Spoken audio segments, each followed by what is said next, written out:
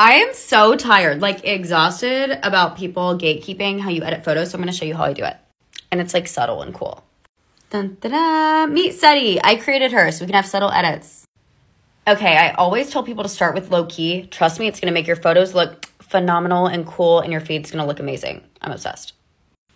Okay, this is Golden. I use her for that like sun-kissed kind of look. It gets rid of the shadows. Very even. I love it. So I took this one on a camera and it was just so bland. So I added champagne. Yes, I named a filter champagne and I layered Polaroid with it. Gives it that like film bright look. You could also add grain, which would be a nice touch. Yes, I just placed myself over my armpit. But this is toast. I feel like it makes every selfie look so flattering. Obsessed.